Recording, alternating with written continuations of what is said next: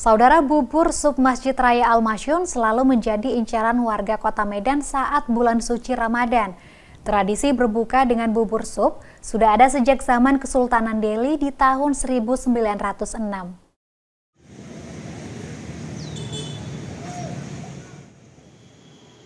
Setiap bulan Ramadan tiba, ada tradisi unik di Masjid Raya Al-Mashun Medan.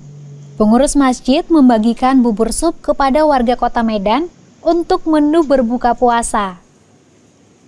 Setiap hari Masjid Raya Al-Mashun Medan telah menyiapkan 1000 porsi bubur sup kepada warga yang datang atau warga yang berbuka di Masjid Raya Al-Mashun Medan.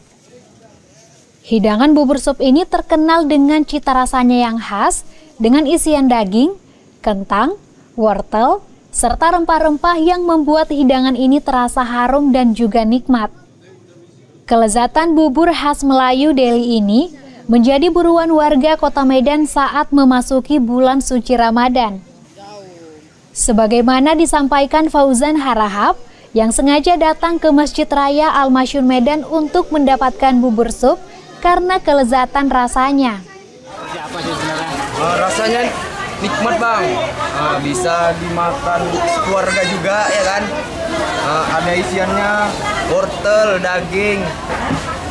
Rasanya nggak manis, nggak terasa asin kali lah bang. Cocok lah untuk dimakan buka puasa.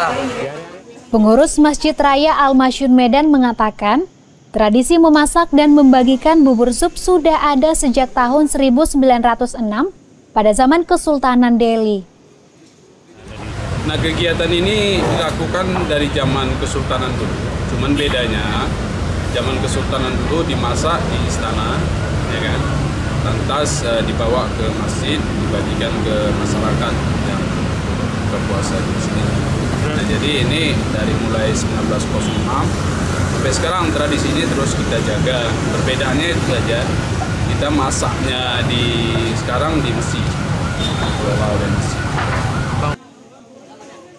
Pengelola masjid sendiri mengatur jam pembagian bubur sup ini yakni pada sore hari bagi warga yang ingin membawa pulang bubur sup dan sore hari menjelang waktu berbuka puasa bagi warga yang ingin berbuka puasa di halaman Masjid Raya Al-Mashun. Tim Liputan Kompas TV, Medan, Sumatera Utara.